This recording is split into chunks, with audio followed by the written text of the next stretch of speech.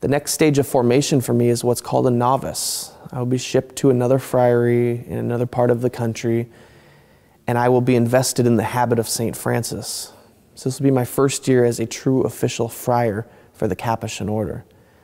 After a year as a novice, I come back to my home province here in the Midwest, and I get to take my vows. I profess vows of poverty, chastity, and obedience. And I am so blessed, and I thank God every day for this noble calling He has given me. And although I feel unworthy of such a calling, I am so very thankful. God has been very good to me. Now perpetually professed for life, the maturity of Brother MJ's vocation is measured not only in the formation programs he has successfully completed, but the personal growth that has moved him from his pre-Capuchin personal crisis to become a competent minister in the Catholic Church. When I look back at the first film, it's shocking, it's amazing, it's still very moving. But what it speaks to me is of God's grace working in my life. It shows a young man 7-8 years ago who was very raw and zealous and idealistic and excited. Horrible, horrible disease. That's something really not much to understand.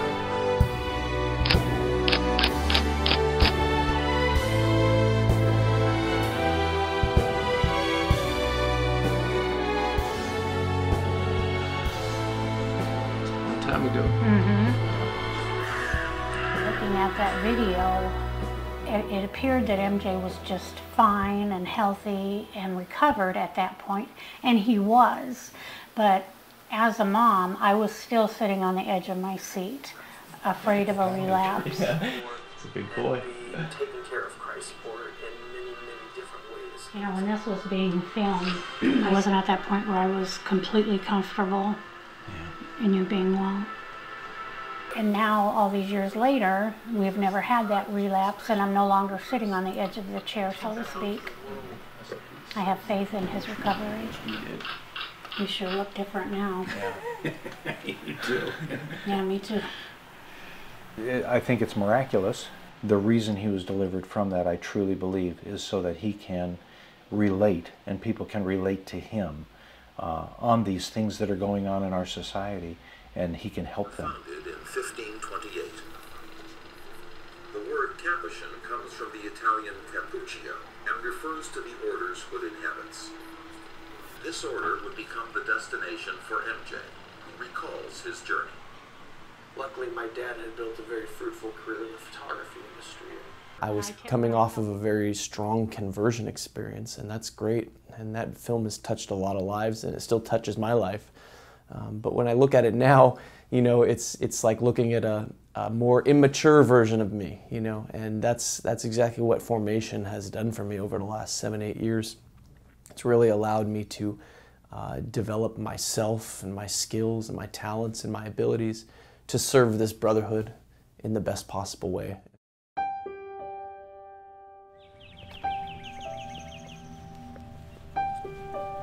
With his initial Capuchin formation complete, Brother MJ continues his formal education. Hi sister, how are you? Good to see you. How are you? Good to see you. Thank you for meeting me on my paper. Yes, I need your help. Very So let's go welcome. talk. Let's go talk, right. When I joined the Capuchin Friars, I had a high school diploma. And so I was out of the classroom and into the workforce for a long time. And so I came to the Capuchins with little to no education. Let me show you what I've written so far. So, joy of the gospel. Yes. Thanks be to God, the Capuchins are one of the few religious orders that is sympathetic towards people that don't already have an undergrad degree, which I didn't. And so the last 4 years have been in the classroom for me, which was a hard transition, you know, being an older guy. And what you gleaned from that? What did you... Having completed his bachelor's degree, Brother MJ now studies pastoral theology, leading to priesthood, at Catholic Theological Union in Chicago. Chicago is where the Capuchin Formation Program is located, providing excellent educational options at area colleges and universities. So before you come at people with doctrine and dogma right off the bat, the arrowhead should be the beautiful expression of those doctrines and dogmas. So pursuing a degree in philosophy and anthropology, and it's been very exciting. And again, every day that I'm able to go to school is a gift, because someone has worked hard for that money and a benefactor has gifted it to us so that I can have an education, you know, and a chance to be a competent minister in this world. The Capuchins believe strongly in education for the friars to help them grow spiritually and emotionally. Every day for the last 4 years, I work my butt off, you know, studying and writing papers, and it's been hard, but it's been the greatest struggle of my life, you know, is understanding how great a gift education is and how lucky I am to have that gift when so many people don't have that opportunity. I did very well with my undergrad, and I got my philosophy degree, and very shortly I'll be starting my theological studies at Catholic Theological Union in Chicago.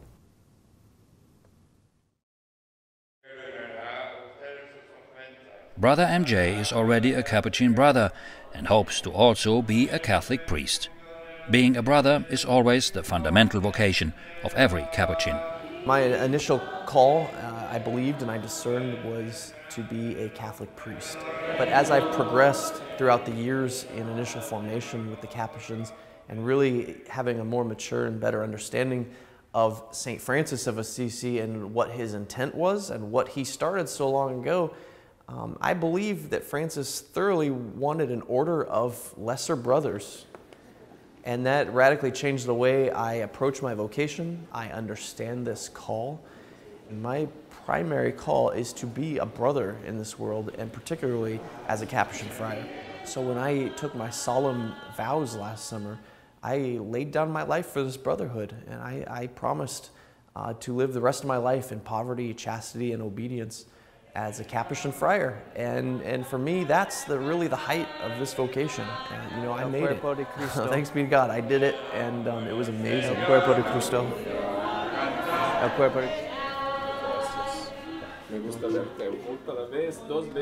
Capuchins reach out to the people at the margins. This morning, Brother MJ is ministering at a largely Hispanic and African-American neighborhood on Chicago's South Side. Loving God, we thank you for this beautiful day, for these friends, for this church, for this community. We ask you to bless this meal and this time together as we learn more about each other's lives and share in fellowship. We ask all of this through Christ our Lord. Amen. And the Father, Son, and Holy Spirit. No. Come on, Luz. Deseo presentarles al hermano Trien, él es de Vietnam también.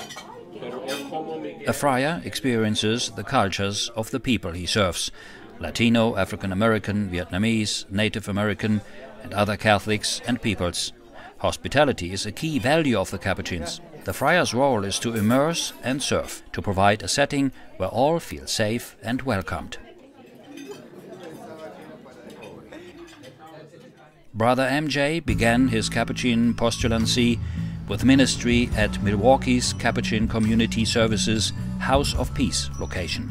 This Capuchin ministry serves chronically poor and working poor families, providing food, clothing, and spiritual nourishment. The Capuchins are a great organization. They were the first religious order when I was discerning that asked me, what are my gifts and how can I help this group become better sharers of the gospel in the world, you know, which was unique. Rather than telling me, hey, if you join us, you're going to do this ministry or do this ministry. They said, hey, we serve the poor and we live the gospel, and that's exciting. Brother MJ. He returns often to this central city ministry to renew the bonds he made with staff and guests. Yeah, right by downtown, by the Loop. I've been raised and born all my life there. Excellent. All right. Stock up. Yes. Thanks talking to you. Yes, sir. You too. Pray for me, will you? Yeah, you pray for me too. I need it. You got it. You got it. All right. You folks finding everything okay? Oh, yeah. Doing all right? All right, good. We can fold. Yeah. How you doing today? Hi, how are you? Man, I'm so good. Good, I'm so great, good. great. It's not snowing anymore, so I started St. Ben's Clinic, but now I'm retired and I work mostly with veterans, but I was born and raised 3 blocks from here, so it's special. The Capuchins' social services ministries strive to meet the poor's basic needs, bringing to life the corporal works of mercy. These works of mercy are found in the teachings of Jesus and give us a model for how we should treat all others, as if those we serve were Christ in disguise. The friars work side by side with volunteers, promoting sister and brotherhood, just as Christ did, just as St. Francis did. But you know, right now my main focus is becoming a competent minister, right? You know, it's school forever. Let's see what we got. We got big. We got big. Man, these are nice shirts too. Dang, these are. Our job as Capuchins has been to really build relationship with people, encounter people, meet them right where they're at on this journey of life, and just let them know that they're not alone, that they're loved, that they're valuable, that they're beautiful. Large. You don't do the work? Yes, I'm sad to say. Yeah. That's okay. You do it now. So I've experienced that everywhere I've been sent, whether it's Detroit, Milwaukee, here in Chicago, on the Indian reservations in Montana. I mean, you encounter the same issues: drug abuse, neglect, economic poverty, no jobs, depression. I mean, it's the same elements, just different faces. As Franciscans, the friars live and work with those who are in need of help: the poor, the disenfranchised, the needy. The brothers serve God through the work they do in the communities they serve. The friars provide hope to those communities. 2 cans of corn. 2 cans of corn. I gotta get some green beans. 1 can of yam. 1 can of yam. They get 2 of those. 2 green beans. 2 Jiffy Mix. You get a box of cake mix? I got cake. Okay, they get a box of mashed potatoes. You got macaroni and cheese? No, ma'am, not yet. I got 1 here. All right. The Capuchin friar is changed as much as he helps. Following in the footsteps of Francis, it is important for the friars to be a part of the lives of the people they work with. They want to be a brother to all who enter their ministries. Our job isn't to solve the problem. You know, the poor will always be with us. We know this. But our job is to simply encounter them, into their lives, build relationship with them, and let them know that they're not alone. How you doing? My name is Brother MJ. Jeff, nice to meet you. You live here in the area? Yeah. Milwaukee your whole life? No. No? Move around? I've been from Madison, Falls, Wisconsin mostly. Thanks for being here. My name's Brother MJ. Thank you all for being here tonight. Brother MJ readily shares with guests that he is in recovery. His past drug addiction contributes to MJ's spontaneous ability to minister to others today, always aware that he and the other are all brothers and sisters. You always been from Milwaukee? No, I'm from a town in Michigan. Okay. Where they say a geographical change. Right. It didn't change too much. It started off because I was still drinking. I went along, trying to drink, and then I realized that it was a drink that it kept me down. I stayed in the treatment center for a year and a half. Right. And I didn't start counting until after I got out of there. Sure. It's hard. You know, it's hard. It is hard. It's a minute-by-minute struggle, isn't it? My sponsor told me, he said, as long as you stay sober, as hard as it gets. Yeah. I have no excuses. The 12-step program saved my life, you know, and like you said, a geographical change. You know, what do they tell you? Change people, places, and things. Yeah. You know, you have to leave out some friends. You've gotta cut those ties, and it's hard, right? But you gotta get out. You gotta sure enough know what you're doing. And can we say a quick prayer, just the 3 of us, real quick? And I want you guys to pray for my sobriety and my vocation as well, too. Okay? So we're gonna ask Heavenly Father, I ask you to bless these 2 men, these 2 servants of God. Keep them absolutely safe and sober this night. Give them another day, and ask them to be beacons of hope, light, peace, and sobriety to the rest of the world and everyone they encounter. Through Christ our Lord, amen. God bless you guys. All right, keep me in prayer. I need it. Beautiful. Right. Thank you. God bless you. You doing all right? Thank you. How about one of those? That looks a little baby-like.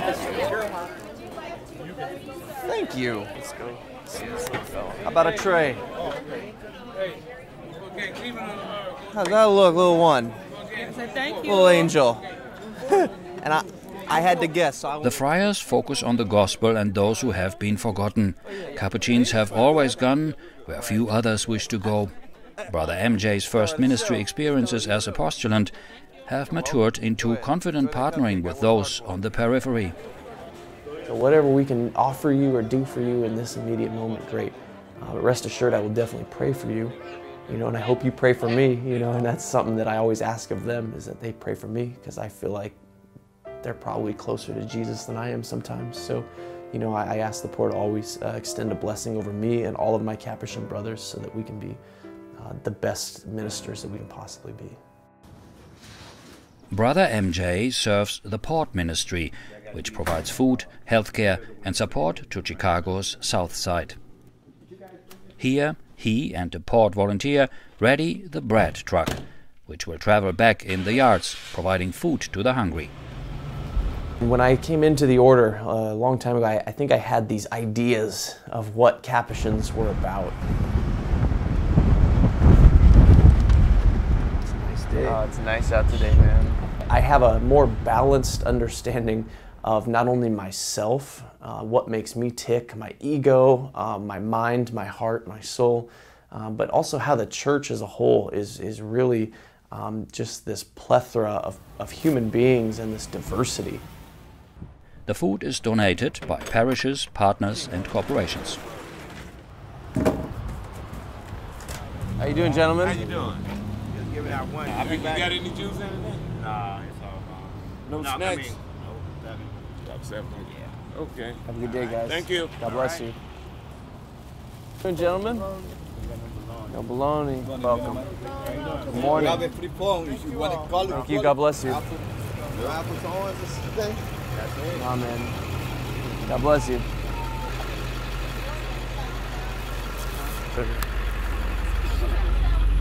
Sandwiches.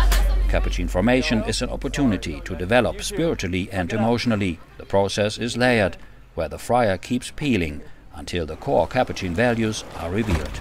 And so a more mature version of myself sits here today. So a more balanced, well-developed individual in all aspects of my life. And that's what the gift that the Capuchins have given me in formations.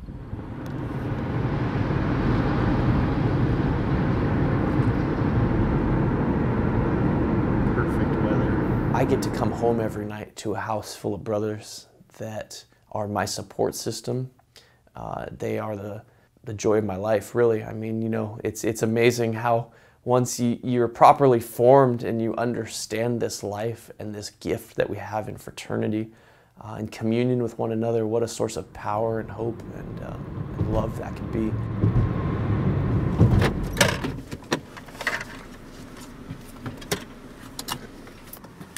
Fraternity was just a word when MJ joined the Capuchin postulancy. Now it's a lived value to which he contributes and from which he gets his support. Most importantly, fraternity is a way of life, with other Capuchins and with everyone involved in his ministry.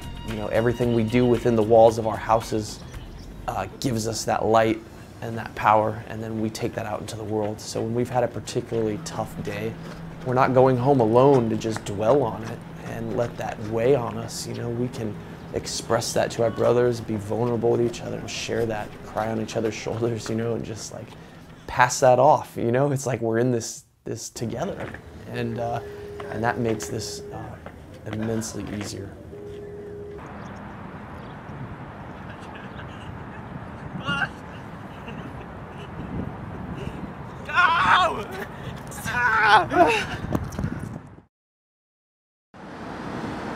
Chicago allows the Capuchin friars in formation many opportunities. The friars are on the south side. Evening meals are often times of cooking together. It's a time to gather, share the day's activities, and unwind as brothers, as family. Cooking for 15 people. Pretty average night. The average group. eggs in the bowl. Trin, what time did they call you? Around 2. Around 2 o'clock? Yeah, that's about what time they called me.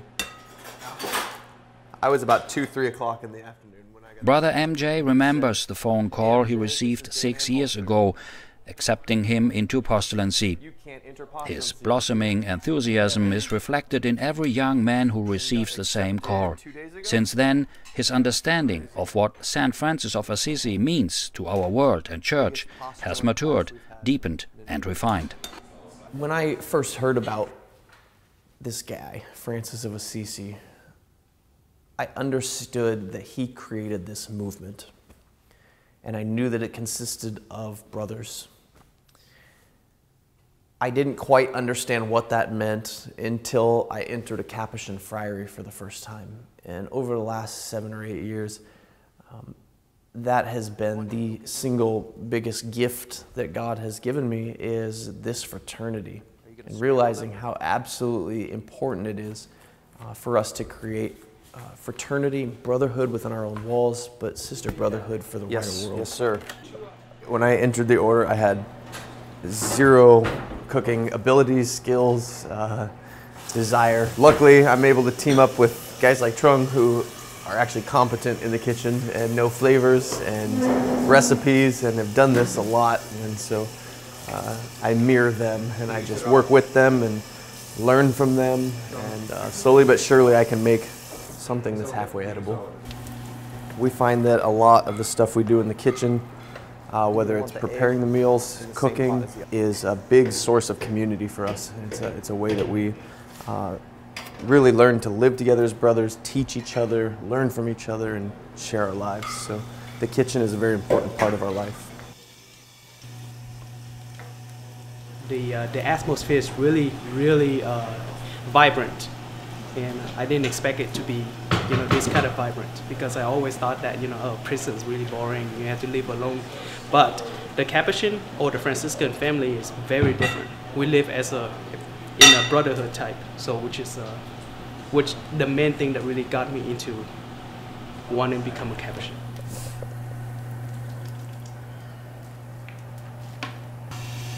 We all have different gifts, abilities, talents, and that's what we bring, to this community. So, Trung's a great example. He knows how to cook. He's very good with time management, and a lot of these things I'm not so good at. So it's a way for us to really learn from each other and grow together and teach each other, and it's a really cool experience.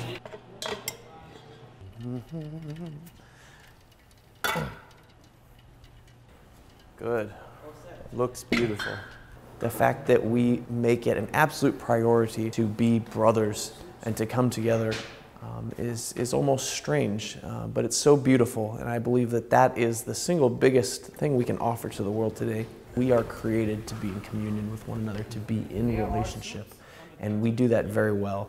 And that was something I had a slight idea of about the Franciscan movement, but I had no idea how intentional and how beautiful it is until I actually joined the Capuchin Friars.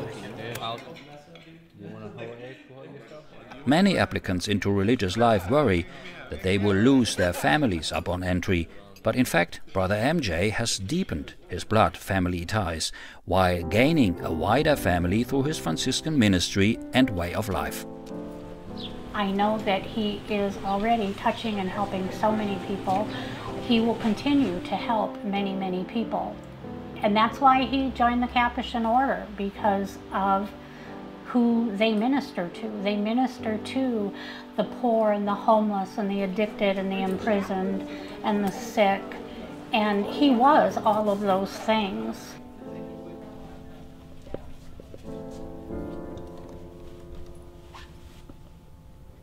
His entire being is to be there for others, and he's dedicated to that. The Capuchins are dedicated to that. He does that because he's been there. He's walked that path. He understands where those people are coming from.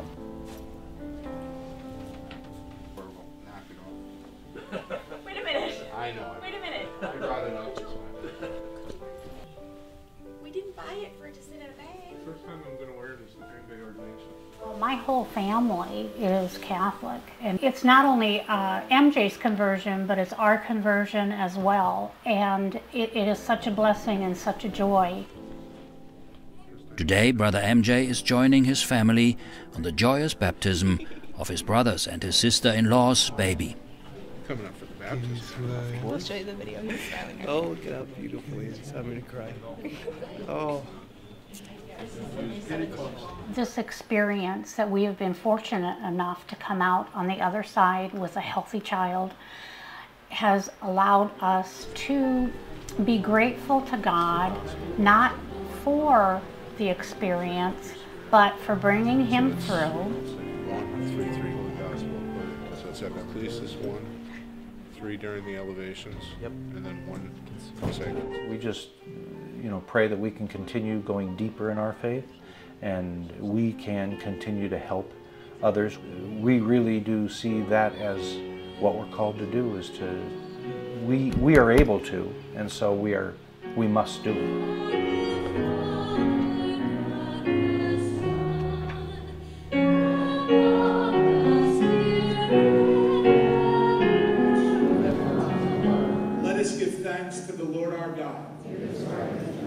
It is truly right and just, our duty and our salvation always and everywhere, to give you thanks, Lord, Holy Father, Almighty and Eternal God. For with your As a postulant, novice and temporary professed Capuchin, Brother MJ gradually acquired more liturgical skills. In these final years of his ministry preparation, he will further develop his preaching, prayer and community leadership skills.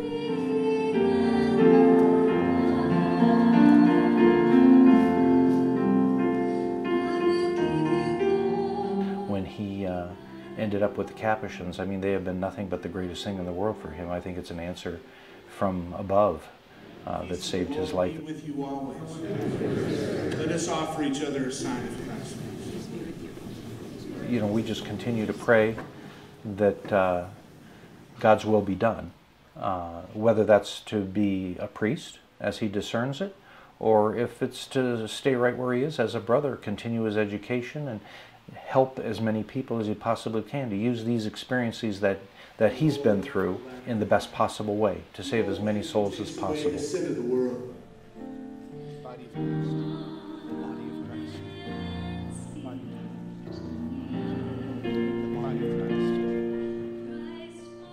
Every candidate into religious life wonders about his ability to live a healthy celibate life.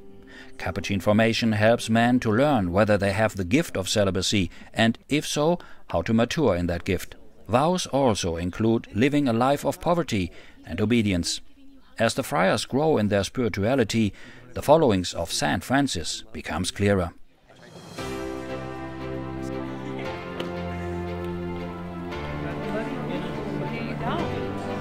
There's your uncle.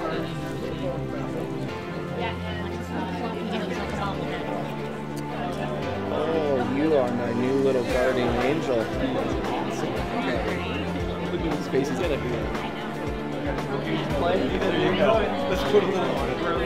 In the end, Capuchin Franciscan fraternity is the core of Brother MJ's life.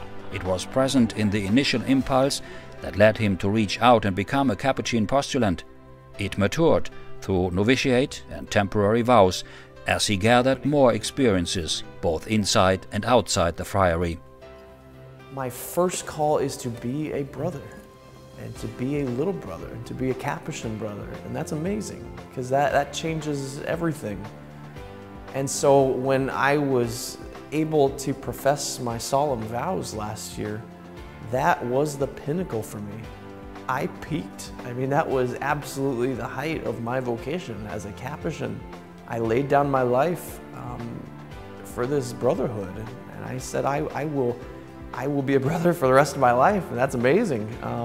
I still feel called to be a priest, and that will come, God willing, with time and study. But my first call is to be a Capuchin friar, and God has given me that gift, and I responded to it wholeheartedly. Now, a lifelong, perpetually professed Capuchin, Brother MJ completely embraces his fraternity and looks forward to completing his professional training to be the minister he can be in our world and church.